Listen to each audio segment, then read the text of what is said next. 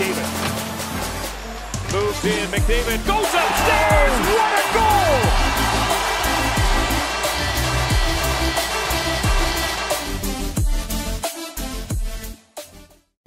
Hey guys, how's it going? It's Etanyos here. Welcome to episode number 8 of this NHL 20 Draft to Glory franchise mode with the Reading Royals.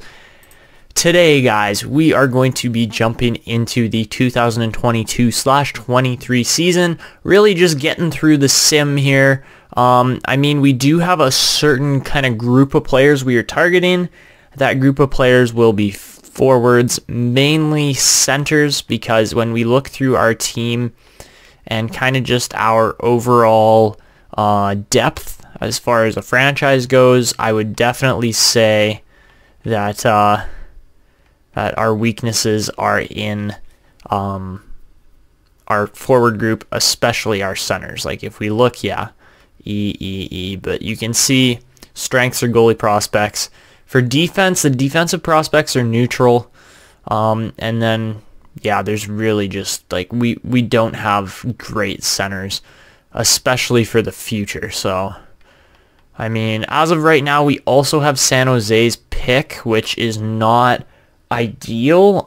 We might be proposing a trade here to try and move some players just to, kind of get our team projected in the right direction as far as players for the future goes. I mean, the only players we really have the option to move right now would probably consist of Tony DeAngelo, even though he is worth $7 million a year, and then Connor Sheary, who's worth $6 million a year, I'm pretty sure. Yeah, so those are kind of our two options that we are looking to move here, and we're gonna try to find a trade, but overall, I don't think that the trades are gonna really go through here. Obviously, it's a pain in the butt to try and use the trade finder. I am using this recommendation of of using the trade or the picks here to what's the word? I am using that recommendation to clear the trade block before making a find trade request. Anyways, we are going to try to find a trade here now, and hopefully we can find something for Connor Sheary or who's the other guy? I just forgot his name. Or Tony DeAngelo, but really those are our only viable trade options right now. Freaking Rogers is up to a 68. Mink is up to a 70. That's what you like to see. No trade offers for Sheary. What about Bodker? Because he's not in our lineup at the moment, and he has some value. No trade offers found for Mikhail Bodker either. What about, where's his name? Tony DeAngelo. It's got to be something for DeAngelo. Nothing. Okay, so the trade finders is broken. But what we will be trying to do is take a bunch of cap off of. We will be trying to take a bunch of cap off of other teams' trades or teams in exchange for really just a better player and some picks. So let's see. A lot of these teams actually do want Connor Sheary. Let's see, maybe we send... Okay, wait, where did we just trade... what's his name? The defenseman. Right-handed defenseman.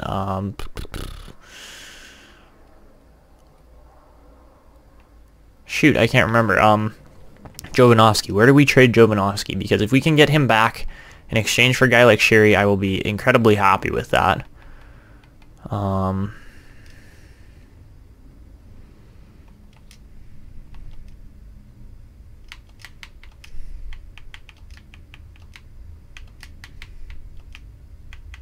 I honestly forgot where we traded him. And I'm sure some of you guys are sitting here like, oh, you traded him to here and know exactly where he's gone. Tampa Bay. Okay, yeah, right. Right, we traded him to Tampa. He's 24, though, already, so that's not spectacular. Okay, so if we can go and acquire Richard Jovanovski, maybe send, like, I don't know. If we could pick up... They got Gove still, too. That's the other crazy part. But no, if we can pick up Jovanovski... God, Tampa's good. Shit. plus Tampa's first. I don't know if we want Tampa's first. Maybe we go with like their third and Arizona's fourth, and maybe like a sixth rounder as well, and Jovanovski, because we really only have San Jose's extra pick, and then everything else from 3 to 7 even is fair game. So they do want Connor Sherry, but at the same time they would be over the salary cap. So we need to find a really bad contract in this team and trade for it. Unfortunately, they don't have a ton of options when it comes to trading for players. So yeah, that's not great. Okay, Tampa's probably not the best option to trade with. So who actually has enough cap that they can almost withhold $6 million here? I feel like Colorado probably could. I just get that feeling that they would actually work out pretty well here for what we're looking for. Who is this guy? Scott Douglas. Oh, they drafted him early. Is he a sniper? No, he's a two-way forward. Okay. Jeez. So maybe we go for a guy like... I mean, we could pick up Comfer, as well as like... That's really it. Oh, they have no picks either. That's the other... Okay, that's another problem, so that's not going to work. How's Dallas doing, man? I will take Dallas's first and third in exchange for Sherry and San Jose's first. That's a pretty fair trade, but I kind of want to get something back.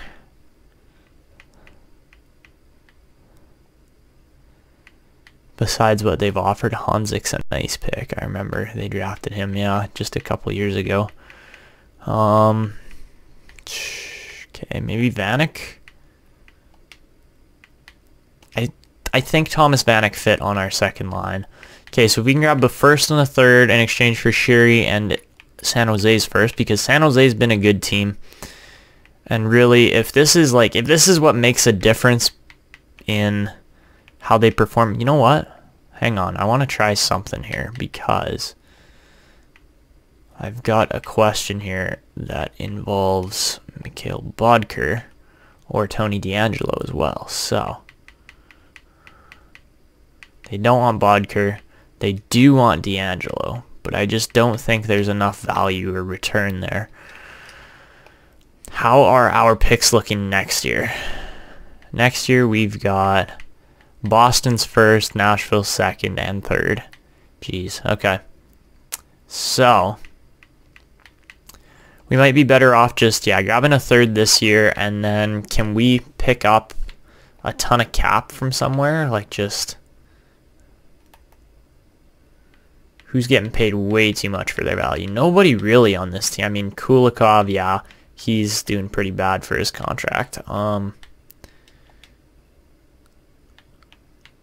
Honestly, we might be safer just holding on to San Jose's pick there and not trading, and then maybe even signing another player for cap, because like it's difficult to trade away this much when you already have such huge cap space. Like what we actually need to do is go over to free agency here and sign just like the highest rated player available. Like Ang here. Yeah, we could sign him. Jonathan Ang. Okay. Yeah, if we could sign Jonathan Ang, then we probably, we won't just do a two-way we'll do a 1-year contract, and we'll offer him like, let's see, half of 31 is going to be 15 million. So if we offer him 15 million for 1 year, then he should easily accept that. And the nice part about this is when we do this, then we don't take salary cap penalties on other players, and certain guys that we don't want to pay would end up getting a ton of money. Like, that's not something we want to do. So just signing these guys for single year contracts for 15 million each. We can sign Mason as well here, even though they're probably not going to play at all. But we sign these guys for 15 and 16 million. then that completely covers our cap, and then we have no cap penalties, which is kind of the main thing I'm worried about here. Because if we have guys like, what's his name? Dylan Hunt was on a really nice contract. He was like, let's see, yeah, he was 8.8 million. If that gets bumped up to like 9.5 million or 10 million, that's not good. Same with Bryce Anthony, and same with like any guys that have gotten paid here recently. If they take cap bumps, that makes everything so much more difficult for us. So, yeah, just really don't want to have that happening. I think one guy that would be worth trading here would be Mikhail Bodker. I don't know where we're going to trade him, but we could probably get a third rounder for him, I would think. Maybe like a third and a second in a future year, maybe even. Like that would be a good trade for me, in my opinion. And then we'll have a couple million free. Where did he just go? Bodker, there he is. Okay, so who actually wants him? That's the first question. Who has cap and wants him?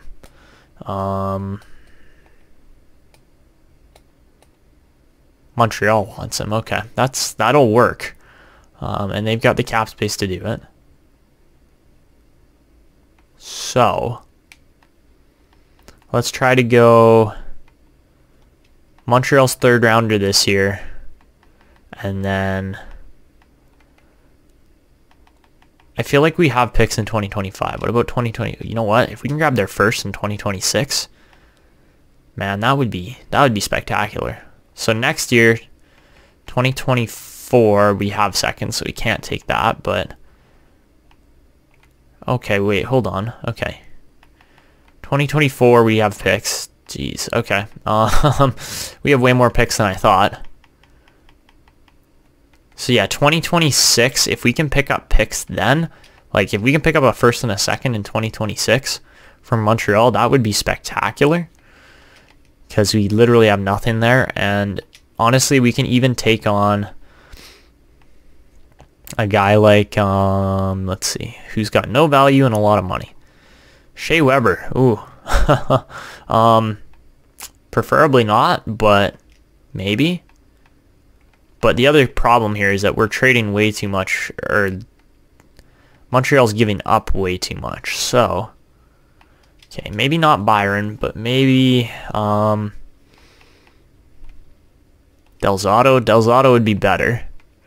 You can go Del Zotto on a first in 2026 for Bodker. That is sick. That is a really nice trade, as we pick up another first rounder for really not much. And honestly, we're just going to sim to the regular season now. I want to check out the draft class here before we hit the full season sim, and move on from there, really. So yeah, gonna have the trial conversation here with our coach, and you know, it's same old here, with, you know, let's see how Marcel Audette can play until a certain period. And it's like, he's gonna stay in the NHL. We just simply don't have any other players. There you go, our cap problems are solved there. And it's funny because, you know, usually you'd think, oh, cap problems mean a team has got too much cap. No, we have not enough. We needed to add an extra 31 million to our cap space. And that is what we did there with Jonathan Eng, and I can't even remember who the other guy was, and I just saw his name on the screen. But yeah, no, we are really set up here, and I think we're going to be looking good moving forward. I mean, obviously, this is probably going to be another rough season where we don't end up placing very high in the standings. I'm totally okay with that, because it means we will get better shots at this draft. And looking at this draft, we got another franchise center in here in Donovan Leach. Plays like Wayne Gretzky, which is interesting, but honestly, I am just as interested in a guy like Damon Montgomery here, because really what we are looking for in this team now is just forwards. That's all we want, is just forwards. And our defense, that is such a funny name. I love that. Zachary McMuffin. And apparently he's NHL ready too. Damn. Okay, and our scout has him as high as 7th. What about Tripp here? Corey Tripp is ranked ridiculously high. Jesus. Okay. Yeah, no, our scouts definitely kind of know what they're doing when it comes to player value and potential and rankings. So I'm trusting my scouts on this one because they have been pretty damn good so far. So I like to see those ratings, especially when our scout rank is higher than what the central scout ranking is. That's always good to see. And you never know where it's actually going to place guys here. So, you know, just getting some quick scouting done here before the season really starts. And, I mean, should be a pretty good season here. I'm just looking forward to seeing what kind of positions our draft picks land, because really that's the only thing we can look forward to as a team for the next couple of seasons, just based on the fact that we really don't have a lot of options. You can see how delayed my Elgato is compared to, like, I put the controller down like a solid like 5 to 10 seconds ago, and it's just not loading well here right now. So I'm gonna reboot my Elgato, see if that works better, and then we will jump into a full season sim. So at this point, guys, we kind of don't want to land any more franchise players, simply because we want our guys that we have to grow and to, you know, fill out their roles. As you know, this is an entire franchise line here with Anthony, Hunt, and Zachary. That's going to be a really nice line moving forward, and I really just want them to grow more than anything. On defense, again, we could probably use one more elite defender, I would say, but when we really look at the depth that we have in this team, like, we have elite defenders coming up here. We've got guys like Michael Mink, who's going to be just fine. We got guys like Francisco Rogers, who's going to be a freaking beast in the future.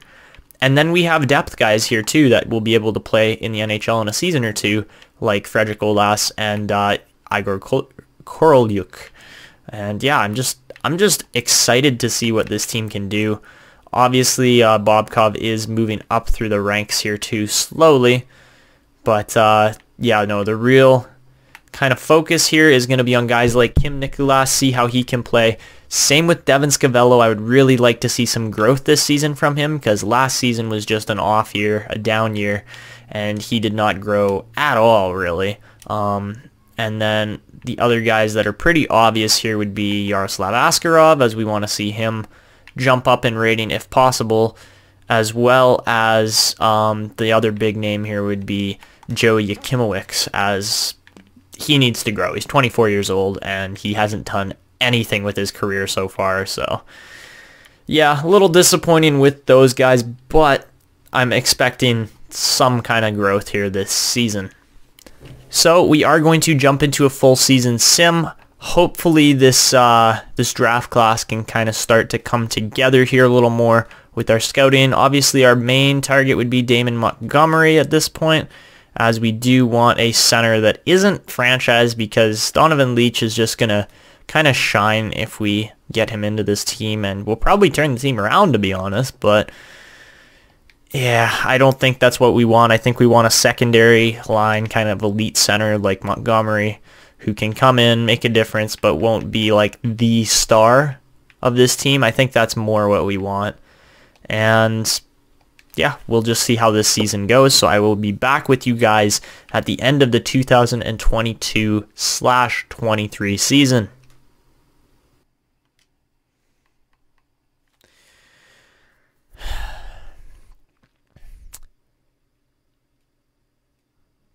Select it. Fuck me. Okay. So guys, we are going to try to make this trade here. We're attempting to send Connor Sheary and San Jose's first rounder, which has no value right now because they've won 29 or 30 games, to the Anaheim Ducks in exchange for their first rounder this year and Ryan Getzlaf, who is on his last year. And that's rejected. Okay, that's not spectacular. What else can we toss into this deal? I don't really want to throw in any firsts or seconds because that just doesn't make sense. Yeah,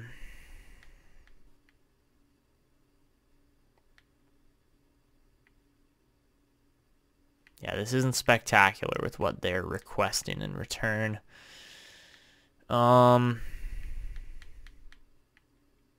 we throw Zadorov in there as well? He wasn't a great pick last year, and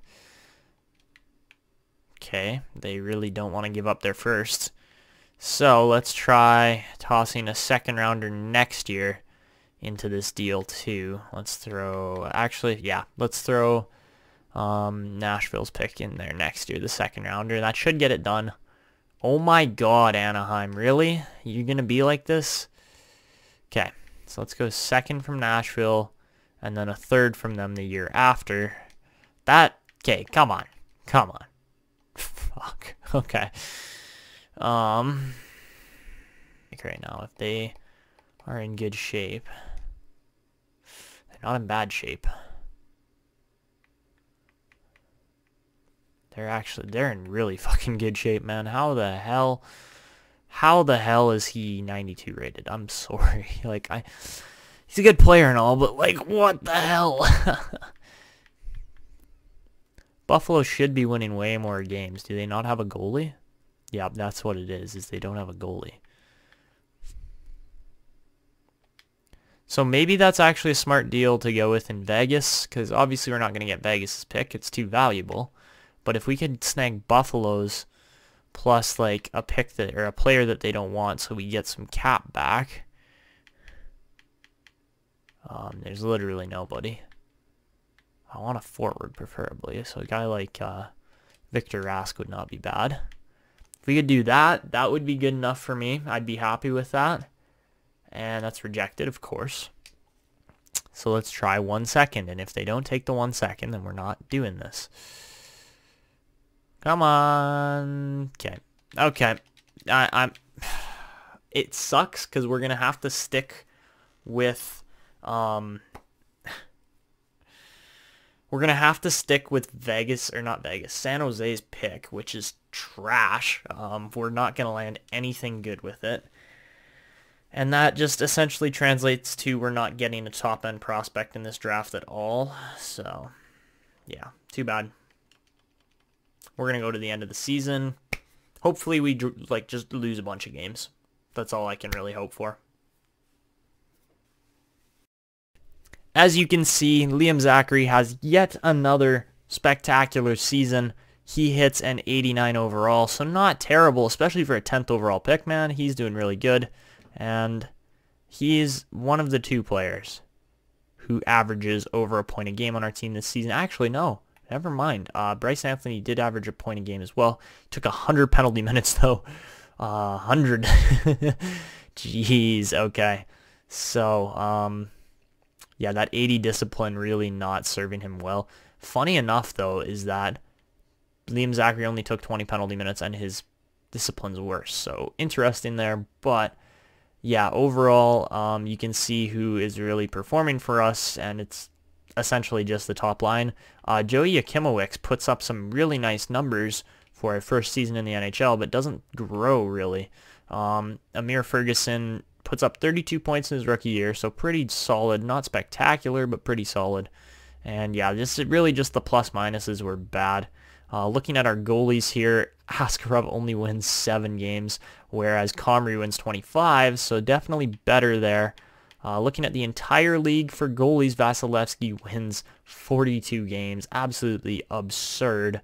Besides that, not too many crazy performances. As far as rookies go, Trevor Wong, there he is. I was waiting for him to kind of show up. Yakimowicz actually did all right in comparison to some of these much higher rated rookies like Atu Ratty, Alexander Barkov, Alexander Bobkov and Trevor Wong. Moving further down the list, we do see, okay, Mason Shaw, but Shane Wright, that's a big name. Britt Cruz, I don't know how to say that. Bright Cruz, I believe. Oh yeah, they took him 4th in 2019 when we ended up landing Dylan Hunt. But yeah, as you can see, Ferguson in there, and then Audette as well. You know, not spectacular seasons, but oh my God, really? He's already up to an 86? Carson Lambos, you monster. Like, that's higher rated than Ferguson. Jeez. Alright, so, yeah, I mean, we got a good shot at a lottery pick here for the upcoming episode. But really, if it's not a top 5, then it's not an elite, which is a little worrisome, especially with how the lottery tends to go. I mean, right where we're sitting, if we can maintain our pick, then we will probably land Montgomery, which would be about as good as we can get at this point. A guy like Sacito could be, I doubt he's going to be an elite player, but you never know. And there's other guys in here too, like Fast, and I mean, maybe there's options, but I get the feeling all those guys are just going to be top 6 forwards with, you know, better overalls, really. Looking through the rest of it, I don't really see anybody else who's going to be good to pick in this section of the draft. Big question marks on guys like Cole or Ellis, because it's really a question of, are they ever going to turn out, or what's going to happen there. So, yep, definitely a lot of question marks in this draft still. We don't have a lot of like properly targeted players, I guess you could say. And yeah, we have no confirmed scouting assignments yet, really. So, besides maybe like top 6 kind of guys. Actually, we do have 2 low elites there, and low elite goalie in Anthony Delzato. Interesting. And then Davis Hickey there as well is also going to be guaranteed. So we will pin those guys. Besides that, 110, okay. Bradley Nickel is actually at a really nice place there. But man, like, this is just... draft classes are not going nearly as well as I had hoped. And that's not spectacular. So, yeah, we are just going to sim to just before the end of the regular season, or the end of the off season, sorry.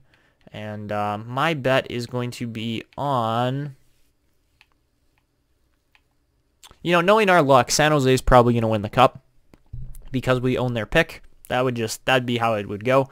But no, I'm going to bet on either Chicago from the West, or I'm going to say Tampa Bay from the East. I think Tampa's going to do ridiculously well. So let's see how this goes.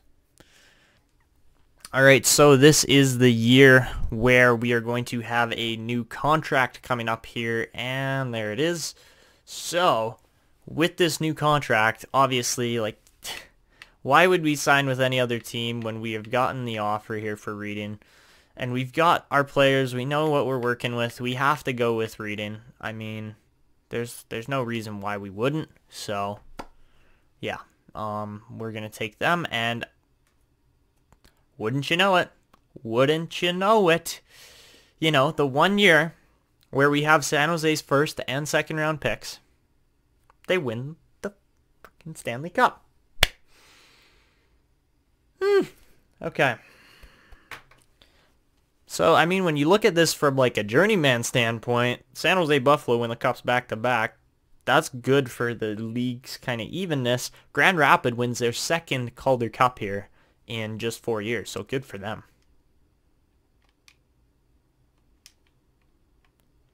So now we can go and actually check out the awards. Liam Zachary up to a 90 overall. That is the highest rating we have seen from this team in a long time. Carolina won the Presidents there. San Jose wins the Clarence Campbell, and the Rangers make it from the East to win the Prince of Wales.